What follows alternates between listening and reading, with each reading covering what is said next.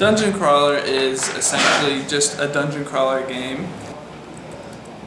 The game starts out with it tells the player where they are. It tells them through audio. So it's text-to-speech technology, describes their location, it describes their inventory, and it tells them everything about them, their whole location, everything. And then it gives them a series of options on the keyboard. For example, if you met an opponent, it would say Z to fight, X to run, C to negotiate, or whatever the case is. And everything is basically conveyed to the player just through audio and through that text-to-speech technology. So.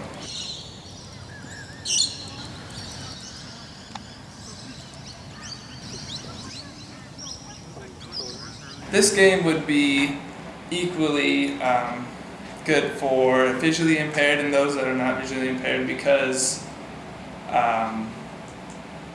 there's no screen in it, obviously. There is the option, but there is none. So if both parties played the game the same way, they'd have the equal chance of success.